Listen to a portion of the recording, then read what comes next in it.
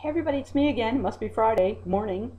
This is a tip on my video Flickster. I think I'm going to change its name from Tipster to Flickster. How to schedule posts on Facebook timeline status updates. You can now pre-schedule any posts you want. Maybe you're going to be on vacation. Maybe you just don't have the time to do it, so you want to set it up. So this is going to kind of hurt providers like Hootsuite and Ping that allow you to do that. So here's a screenshot of what it looks like. This is a status update. And you can see I can select the year, the month, the hour, and even the minute.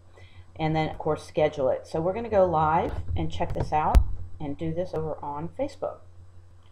All right, I am on my Facebook business page. I'm going to scroll down, and there is my status update. So I might say I'm on vacation, or I might not even want to tell anybody that, but here's a cool event that is coming up tomorrow. And if I want to do that, I'm going to click on this little clock icon. See that little clock icon right there? Now it's asking me to add a year. Of course, you can't go out further than 6 months.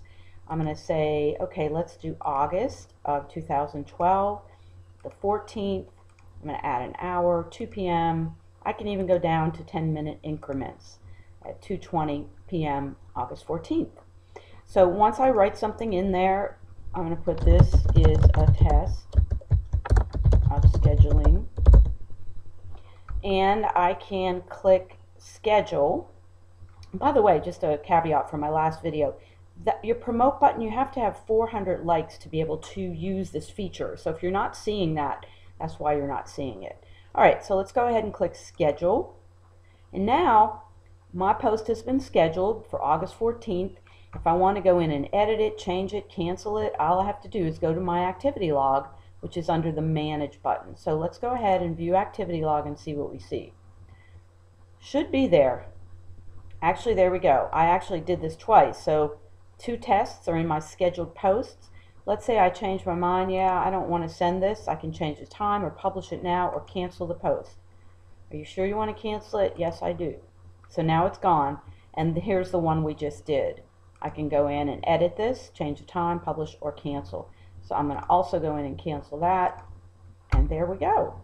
So this was how to go into posts and use posts to schedule out into the future in case you're going on vacation or just want to get a bunch done. Sometimes I make my videos back to back to back just to have them, so it would be nice to be able to pre-schedule.